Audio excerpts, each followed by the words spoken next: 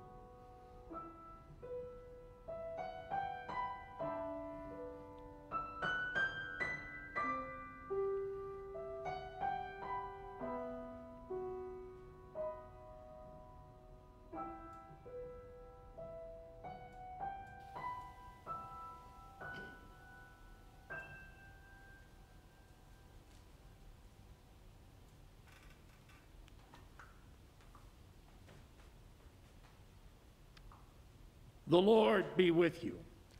And also with you. Lift up your heads, O gates, and be lifted up, O ancient doors, that the King of glory may come in. The earth is the Lord's and the fullness thereof. The world and those who dwell therein. For he has founded it upon the seas, and established it upon the rivers. Who shall ascend the hill of the Lord? And who shall stand in his holy place? He who has clean hands and a pure heart, who does not lift up his soul to what is false, and does not swear deceitfully. For he will receive blessing from the Lord, and righteousness from the God of his salvation. Such is the generation of those who seek him, who seek the face of the God of Jacob. Lift up your heads, O gates, and be lifted up, O ancient doors, that the King of glory may come in. Who is this King of glory? The Lord strong and mighty, the Lord mighty in battle. Lift up your heads, O gates, and be lifted up, O ancient doors, that the King of glory may come in. Who is this King of glory? The Lord of hosts, he is the King of glory. Glory be to the Father, and to the Son, and to the Holy Spirit, as it was in the beginning, is now, and will be forever. Amen. Lift up your heads, O gates, and be lifted up, O ancient doors, that the King of glory may come in. We sing our opening hymn, which is based on that psalm we just read, Psalm 24.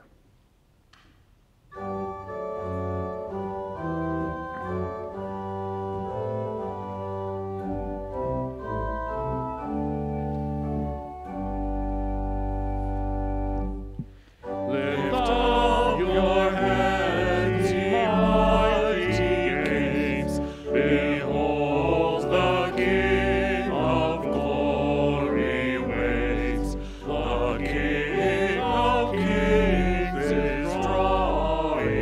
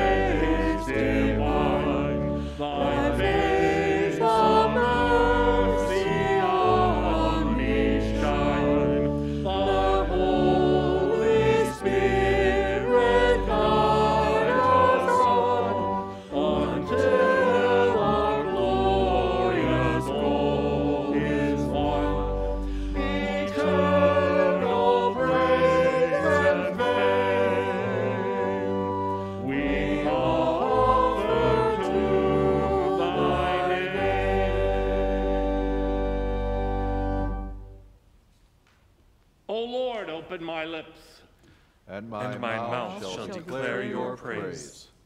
Make haste, O God, to deliver me. Make haste to help me, O Lord. Glory be to the Father, and to the Son, and to the Holy Spirit, as it was in the beginning, is now, and will be forever. Amen. Praise to you, O Christ. Alleluia. Blessed be God, the Father, the Son, and the Holy Spirit. O come, let us worship him. Our first lesson is from Luke chapter 1. In the 6th month, the angel Gabriel was sent from God to a city of Galilee named Nazareth, to a virgin betrothed to a man whose name was Joseph, of the house of David. And the virgin's name was Mary.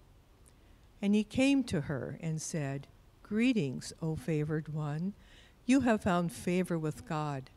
And behold, you will conceive in your womb and bear a son, and you shall call his name Jesus. He will be great and will be called the Son of the Most High. And the Lord God will give to him the throne of his father David, and he will reign over the house of Jacob forever, and of his kingdom there will be no end. And Mary said to the angel, How will this be, since I am a virgin?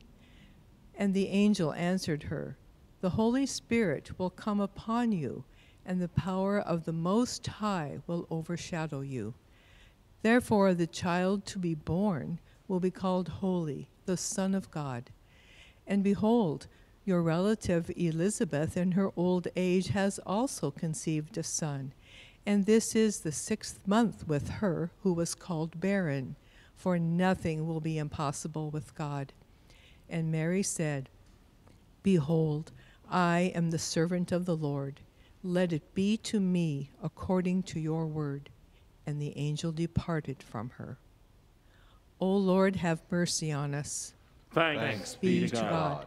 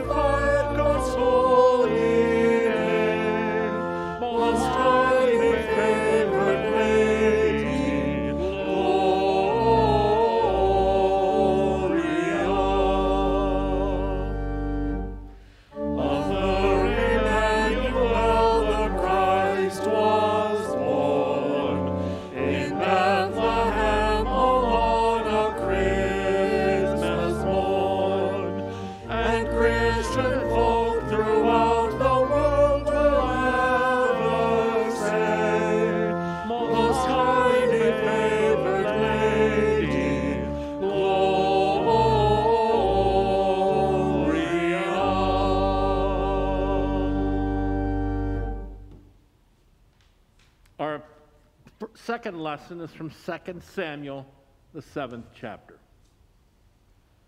Now when the king lived in his house, and the Lord had given him rest from all his surrounding enemies, the king said to Nathan the prophet, "See now, I dwell in a house of cedar, but the ark of God dwells in a tent." And Nathan said to the king, "Go, do all that is in your heart, for the Lord is with you." But that same night the word of the Lord came to Nathan, "Go and tell my servant David, thus says the Lord, would you build me a house to dwell in?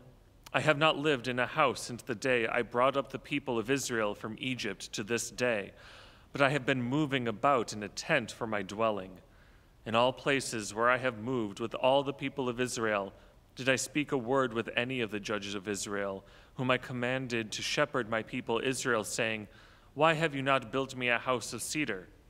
Now, therefore, thus you shall say to my servant David, thus says the Lord of hosts, I took you from the pasture, from following the sheep, that you should be prince over my people Israel. And I have been with you wherever you went, and have cut off all your enemies from before you. And I will make for you a great name, like the name of the great ones of the earth. And I will appoint a place for my people Israel, and will plant them, so that they may dwell in their own place, and be disturbed no more. And violent men shall afflict them no more, as formerly, from the time that I appointed judges over my people Israel. And I will give you rest from all your enemies. Moreover, the Lord declares to you that the Lord will make you a house, and your house and your kingdom shall be made sure forever before me. Your throne shall be established forever. Lord, have mercy on us. Thanks be to God.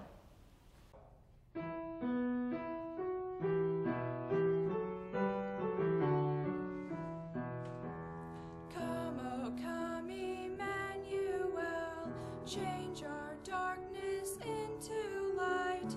Come, oh Prince of Peace, send a ray of hope tonight.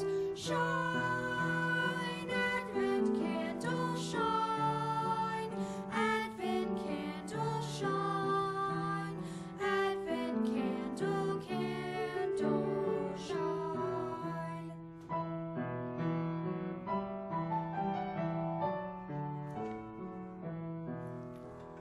Come, oh come, Emmanuel, Advent promise life made new.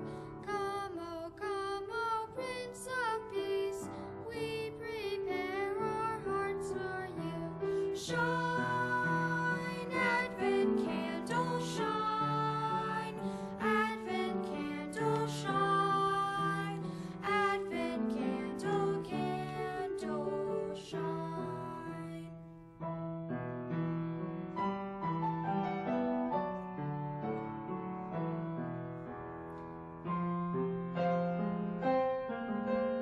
Candle, shine, shine, Emmanuel, Advent promise, Advent candle, shine, Advent candle, we prepare our hearts for you. Candle, Advent candle, candle, Advent candle, candle, Advent candle, candle, shine. Candle, shine. Our third lesson is from Romans, the 16th chapter.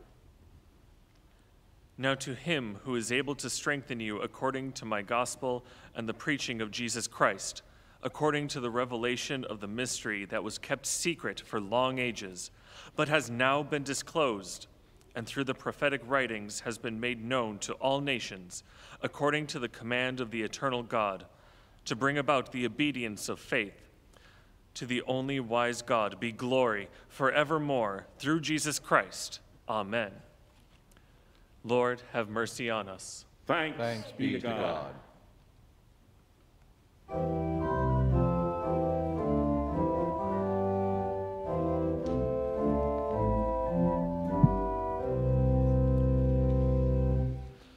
Jesus, name of wondrous love, name of other names above, unto which must every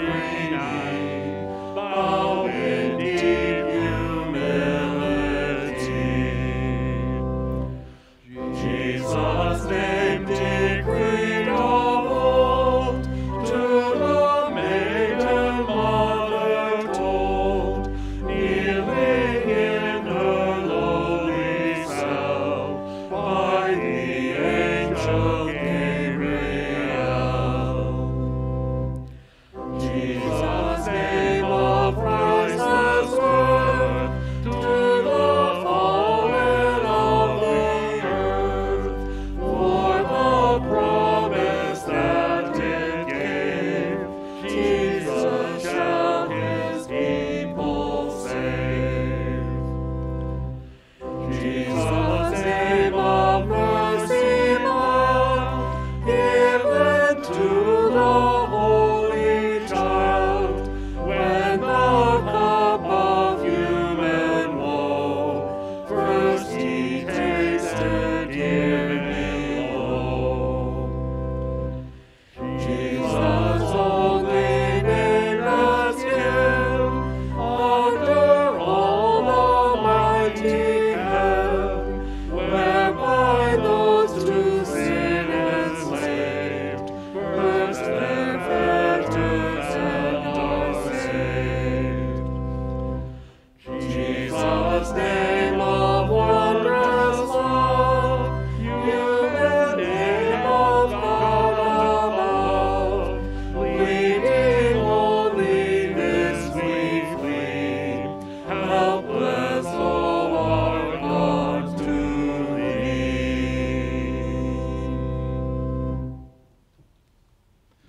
The basis of this morning's message is the gospel lesson read earlier, especially where the angel tells Mary to name the baby Jesus. We pray.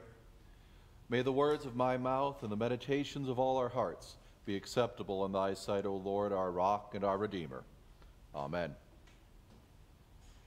The other day I was channel flipping on the car radio, and I came across a story on NPR about the end of the hurricane season. They were talking about how many hurricanes there had been and how unusual it was to have used not only the 21 names assigned earlier, but to have to move on to the Greek alphabet in order to name the storms as well. The discussion also talked then about why hurricanes were even named in the first place. It had started in Australia, where a meteorologist named Clement Raggy had started naming storms until he was fired for naming storms after politicians. During World War II, when American soldiers in the Pacific needed a way to talk about the strong storms there, they started picking up that tradition and started using female names. Over the decades, male names were added too. But why do we even name them? Well, naming something makes it easier to report on storms. It makes it easier to talk about storms, both regular media and social media. It makes it easier for the storm to hold our attention once the storm passes and it's time for the recovery and relief efforts. As the report said, naming something, even if it's this inanimate swirl of wind and warm waters, just makes it feel real and more memorable. Names have power. What's in a name? That was Juliet's question in Shakespeare's famous play, Romeo and Juliet. That which we call a rose by any other name would smell as sweet. But in fact, there's actually quite a lot in a name. Names are important, full of meaning. Sometimes they signify a family's trade, like Smith or Baker. Some names tell you who someone's ancestors were, like Johnson or Anderson. But names have more power than just telling us about people. Names are signs of love and of closeness. Studies have shown that patients want their doctors to call them by name, even though only half of doctors do so. As a child, you probably remember that once your parents called your full name, you were in really big trouble. But the same name said in a different tone of voice with a hug meant something more important than being in trouble. Being called by name also means that you are loved. The name given to Jesus has importance and power too.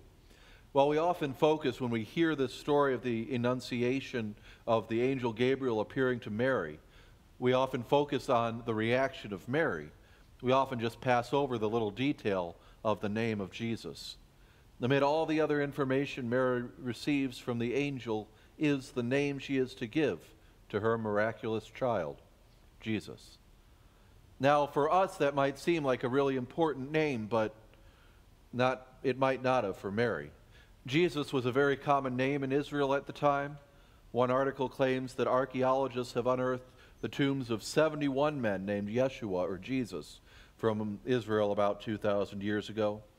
We find at least one other Jesus in the New Testament, Jesus Barabbas, the one who is released by Pilate instead of Jesus of Nazareth. It's a common name, though, because of the hope of the people of that time that God would come to save his people again, as he had throughout history. We also remember that it's not just Mary who receives the instructions to give the name Jesus to the miraculous child. Joseph, too, is told to name the child Jesus in his own angelic encounter. The angel tells Joseph in a dream, "Joseph, son of David, do not fear to take Mary as your wife, for that which is conceived in her is from the Holy Spirit. She will bear a son, and you shall call his name Jesus, for he will save his people from their sins." The fact that they were both given the same name to give this child would have certainly encouraged Joseph that he and Mary were both a part of something special. So what does this name mean? Well, Jesus is the Greek and Latin form of the Hebrew name Yeshua or Joshua, which means the Lord saves. It reminds us that even before Jesus' conception, God had a plan for Jesus to be our Savior and to rescue us from sin.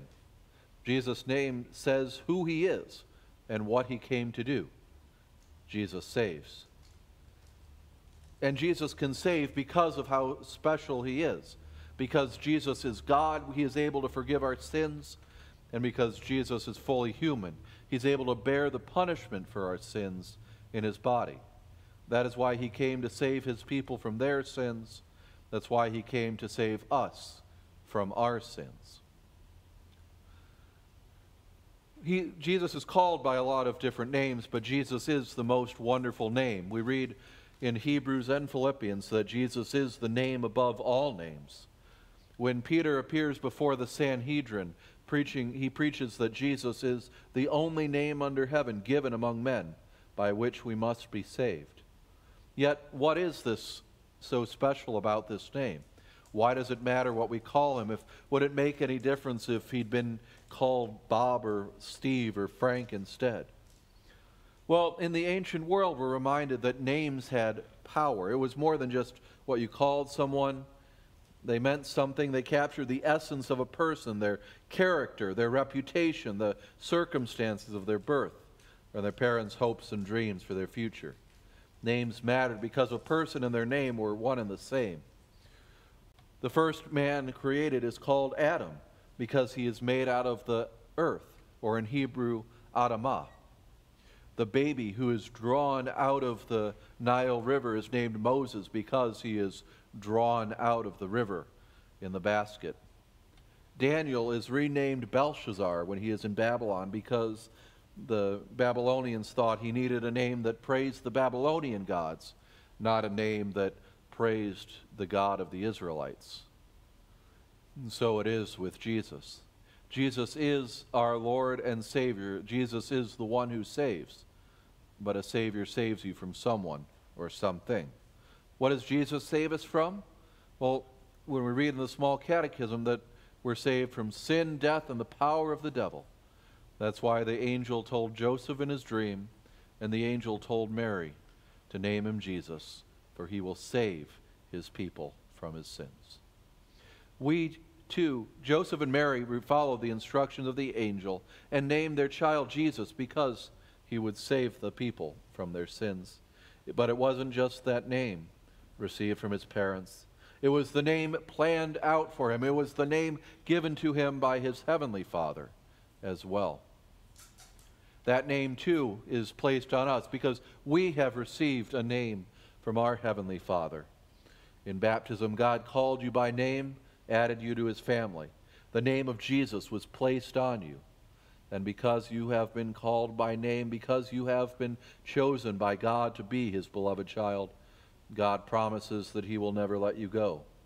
God promises that neither death nor life, nor angels, nor rulers, nor things present, nor things to come, nor powers, nor height, nor depth, nor anything else in all of creation will be able to separate you from the love of God in Christ Jesus our Lord.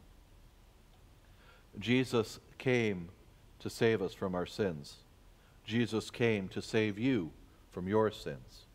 Someday he will come again to judge the living and the dead.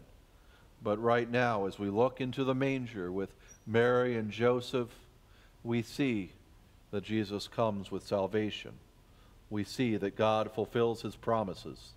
We see that the Lord saves. What a wonderful promise. What a wonderful name. And may the peace of God that surpasses all understanding keep your hearts and your minds in Christ Jesus. Amen.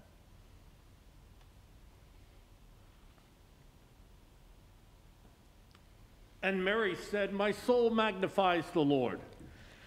Jesus said, "In the same way, let your light shine before others, so that they may see your good works and give glory to your Father who is in heaven."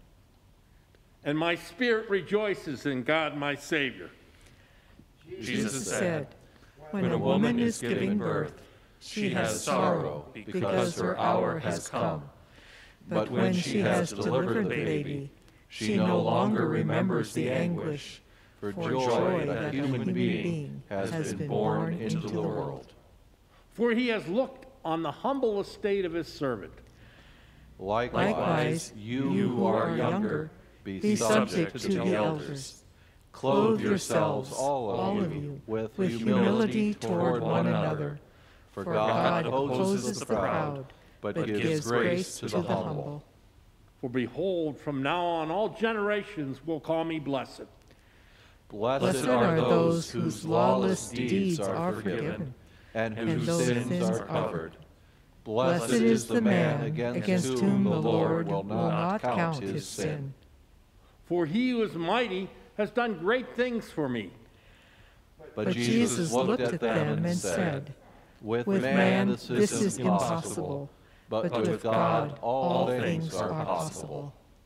And holy is his name. Hallowed be thy name. And his mercy is for those who fear him from generation to generation. God made known his ways to Moses, his acts to the people of Israel. He has shown strength with his arm. Oh, sing to the Lord a new song, for he has done marvelous things. His right hand and his holy arm have worked salvation for him. He has scattered the proud in the thoughts of their hearts. Behold, all who are incensed against you, Israel, shall be put to shame and confounded. Those who strive against you shall be as nothing and shall perish. He has brought down the mighty from their thrones and exalted those of humble estate. Jesus said, For everyone who exalts himself will be humbled, but the one who humbles himself will be exalted. He has filled the hungry with good things, and the rich he has sent away empty. He has helped his servant Israel. God is our refuge and strength, a very present help in trouble. In remembrance of his mercy. For as high as the heavens are above the earth, so great is God's steadfast mercy toward those who fear him. As he spoke to our fathers, to Abraham. God said to Abraham, I will bless those who bless you, and him who dishonors you I will curse. And in you all the families of the earth shall be blessed. And to his offspring forever. Let us hold fast the confession of our hope without wavering, for he who promised is faithful.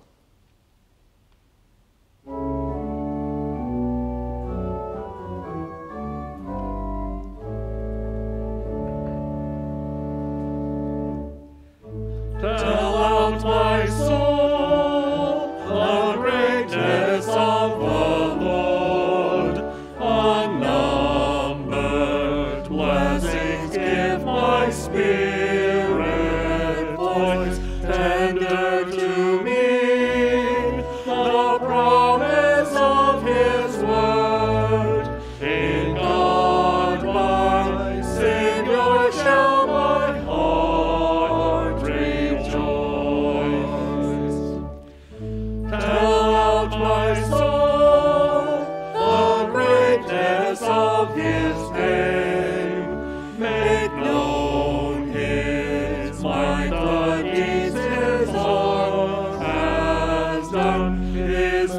mercy shown, from age to age the same, is holy name, the Lord, the mighty one. Tell my soul the greatness of his might, powers and dominions may their glory hide, proud hearts and stubborn wills are put to flight, the hungry fed, the humble lifted high. Tell out my soul the glories of his word, for is his promise and his mercy sure. Tell out my soul the greatness of the Lord, to children's children and forevermore. Lord, have mercy. Christ, have mercy. Lord, have mercy. Almighty Father, we thank you for sending into our world your Son, Christ the Messiah, and giving him the name Jesus, which means he saves. Jesus saves us by his sacrifice for us on the cross. Help us to look alone to him to save us. So often we push out of our lives that salvation by focusing on trivial things like immediate comfort and what ingratiates us. Forgive us and keep our eyes on our Savior Jesus. Be with all those who are dealing with the pandemic, health workers, researchers, those who have lost their jobs or have been out of work, those who are in schools. Keep us safe during this strange time. We pray for those who are ill, for Barb Royer, who had surgery this week, for Mary Sue Brown as she continues to recover at home, and for those we name in our hearts at this time. Bless the work of those who share Jesus with people in other lands, our missionaries Thomas Odlin in Kenya and Ronald Wall in Papua New Guinea, who celebrate birthdays this week. For Kibet and his family in Ethiopia, the Grolkis and Klausings on leave from Africa, the Lutzes in Papua New Guinea, Nathan and Beth Tonjes in China, Amanda Groshek in the Ukraine, and the Hansons in South Korea. Make us thankful for all your blessings to us, even in the little things in life, like the sound of Christmas carols and time off from school. All this we pray as you taught us to pray. Our Father, who art in heaven, hallowed be thy name. Thy kingdom come, thy will be done, on earth as it is in heaven. Give us this day our daily bread, and forgive us our trespasses, as we forgive those who trespass against us. And lead us not into temptation, but deliver us from evil.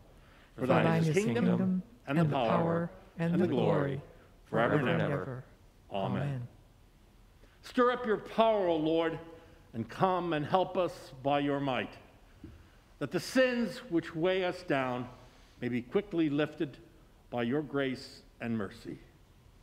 For you live and rule with the Father and the Holy Spirit, one God, now and forever. Amen. O Lord, our heavenly Father, almighty and everlasting God, you have safely brought us to the beginning of this day. Defend us in the same way with your mighty power, and grant this day that we fall into no sin, neither run into any kind of danger, but that all our doings, being ordered by your governance, may be righteous in your sight. Through Jesus Christ our Lord, who lives and rules with you in the Holy Spirit, one God, now and forever. Amen. The grace of our Lord Jesus Christ, the love of God the Father, and the fellowship of the Holy Spirit be with you all. Amen. Amen.